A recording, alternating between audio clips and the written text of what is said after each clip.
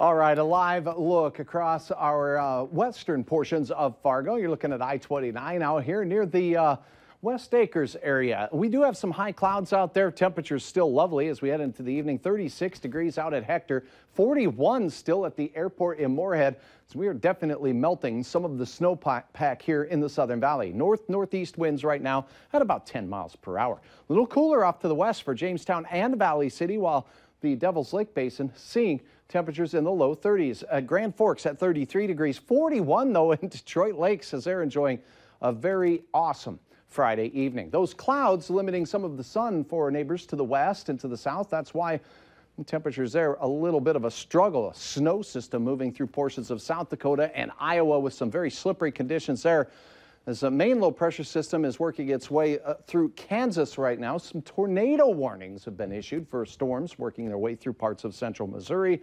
For us, it looks very quiet. Now, we do have more clouds to the west and south with this storm system, but as you can see, that line of snow having a tough time making much progress to the north. So this storm system passes us well to the south. Overnight, though, as we head through the evening, temperatures cool into the 20s, even a few teens up north. It'll be chilly feeling outdoors, wind from the east and a few clouds out there, but overnight we'll have that chance for some patchy dense fog building across the Red River Valley and point south as the moisture melted into our atmosphere from today's sunshine will make itself known in the form of some patchy fog. Watch out for that as we go through the early part of the day. If you're heading outdoors to the good old St. Patrick's Day parade in the FM area or your hometown getting outdoors, we'll start to see increasing sunshine, winds still from the east, very light.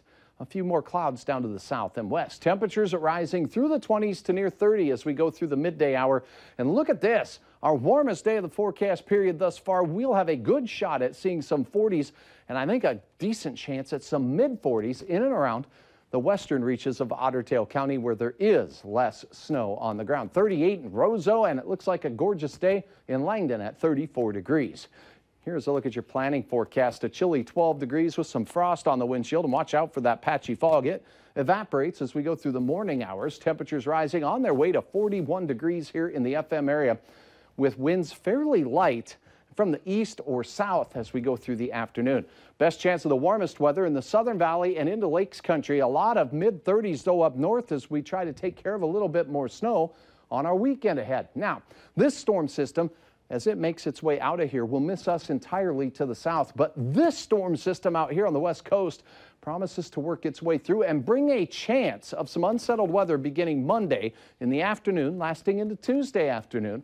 And many of us will see accumulating snow. Right now, a little far out to predict exactly how much snow, but a good 1 to 2 inches across our area. Certainly not out of the question, with isolated places picking up even more. Here's a look at what it could look like.